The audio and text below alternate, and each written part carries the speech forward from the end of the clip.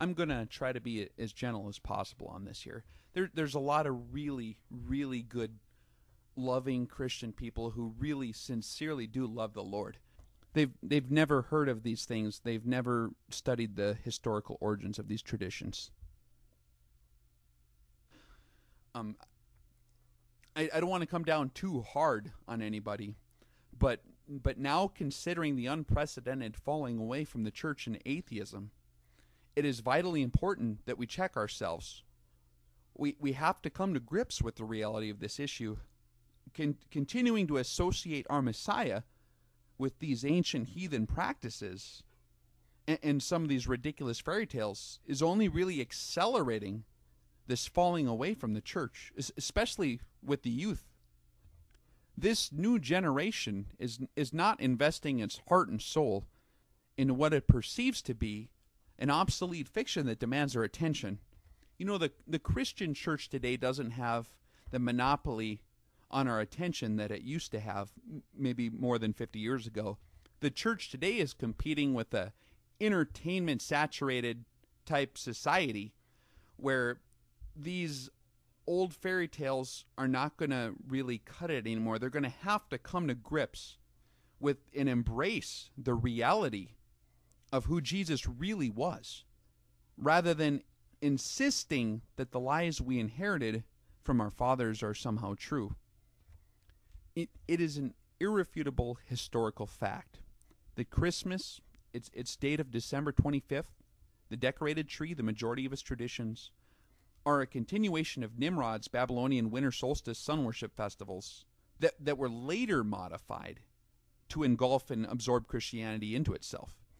You know, however well-meaning quoting the soundbite that Jesus is the reason for the season may be, that soundbite really has become atheist rocket fuel. And also, if you just consider the facts and the reality, it is that soundbite is also bearing a gross false witness against the true Son of God in lowering him to the same level as the sick, twisted heathen sun gods, which his people continuously battled with throughout the entire scriptures.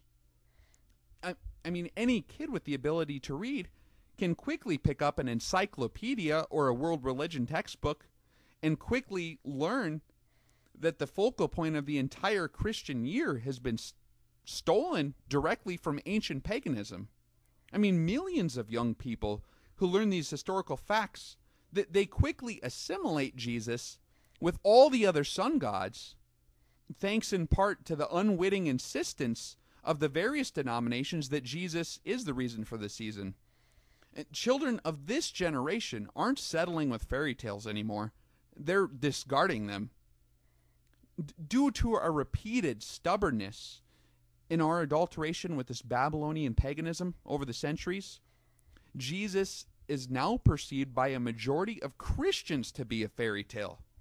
I mean, if you study the polls asking Christians, even pastors, what they really believe, you'll see what I'm talking about. Christianity has become a cultural feather in the hat. You know, like a dash of color or a family heirloom. God to most Christians is no longer a reality, as proven by our disobedience to God's most fundamental requirement that we do not commit adultery against him with other gods. The bride of Christ needs to be faithful to her husband. Many people ask, why would we tie the birth of our Messiah to the birth of the ancient Babylonian anti-Messiah and then unwittingly follow in the shadows of his ancient child sacrifice rituals in the entire catastrophe? So we need to ask ourselves, what would Jesus do? Well, we should no longer leave it up to our wild imagination to decide for ourselves what Jesus would do. We need to consider the scriptures and see, what did Jesus do? We don't want to rationalize and conjure up excuses anymore. We want to walk in truth. So let's ask ourselves the question, what did Jesus do? Did Jesus ever celebrate Christmas himself? No, he was a Jew. He kept the feast instructed by his Father. If you read through the Gospels, you'll see how Jesus actually expounded on the feast. Many of his greatest sermons were done at his Father's feasts. The only thing Jesus celebrated in December was Hanukkah. When choosing how to live as Christians, we should follow his example. Jesus celebrated, taught, and lived his Father's feasts. So let's ask ourselves another one. Would Jesus ever celebrate Nimrod's birthday of December 25th by symbolically re-erecting the symbol of Nimrod's cut-off penis in the form of a fir tree? Obviously not. But the reality is most Christians today do. A lot of people have the reply, but that's not what Christmas means to me. It doesn't matter where these things come from as long as we do it for the Lord. But unfortunately, that excuse has been tried before. Remember the golden calf below Mount Sinai? Exodus chapter 32? Aaron gathered up all the gold and the earrings and the rings and all the jewelry, and he fashioned together this golden calf, and then he made the specific proclamation and said, "Tomorrow is a feast to the Lord." How did God respond to this pagan holiday done in his name? He was furious. He wanted to wipe out the entire camp. But God ended up having mercy on the camp. And it only ended up costing the lives of 3,000 men. And don't forget that this generation didn't get to enter into the promised land. Jesus warned us that we err and that we do not know the scriptures. Let's consider another scriptural example of this. Remember when King Saul lost the kingdom for attempting to offer up to the Lord only the very best of what he had recovered after conquering the Amalekites, after being clearly instructed to destroy every last vestige of paganism from the land. God doesn't appreciate these kinds of offerings. It has been written over and over and over and over again. How many times will it take for us to remember it? Some people, when you talk about these things, they'll have another excuse that you'll hear is, "But I have little children." Okay, now we have to sit and think this one through. So we would knowingly teach our children to celebrate the birthday of the Babylonian sun god by observing Nimrod's phallic evergreen re-erection ceremonies, and then put them through the watered-down shadow pictures of ancient child sacrifices, all in the name of our Lord? And that's not it. Then we're going to completely ignore all the feasts that God put into place, all the holidays that teach us about his love, because we don't want to look Jewish. Others even say, well, I don't want to cause a ruckus with my parents, Well, let's listen to what Jesus says. Anyone who loves his son or daughter more than me is not worthy of me. Are we going to follow the world, or are we going to follow God? The scriptural metaphor for this is the broad and the narrow path. Are we going to follow the majority of the world and just go down the broad path, the easy path? Don't make a ruckus, just follow along what everyone else does. We're going to have lots of company, but the path leads to destruction. Or are we going to turn aside and follow the shepherd up the narrow path? Not very many people coming with you, but you're following the shepherd. And that path leads to everlasting life.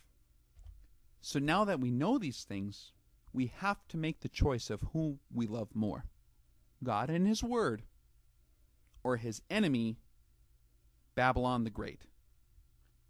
The one in whom we obey is the one in whom we really love.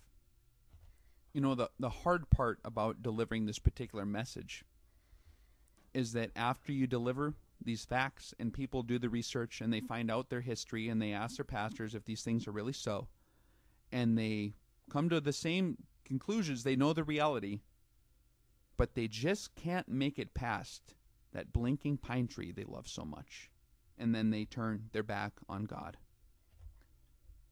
Unfortunately, this is a message that today has to be delivered. There's just too many young people falling away from the faith because they think that their Messiah is a sun god, when he is not a sun god. He is completely and beautifully unique from all the Babylonian anti-messiahs. We don't want to bear false witness against our God anymore. We don't want to commit adultery against our Father anymore. And I am confident that if people just find out who the Messiah really was, rather than cleaving to the lies handed down to us by our forefathers, they're going to find out that that God is much more beautiful. Messiah warned us that following him is not going to make us popular. A lot of people have the misconception that if you really love Jesus and you follow him, that life is just going to be a wonderful experience. But he actually warned us to the contrary. But he gives some encouragement as well. He said, "Stand up for me against world opinion, and I will stand up for you before my Father in heaven."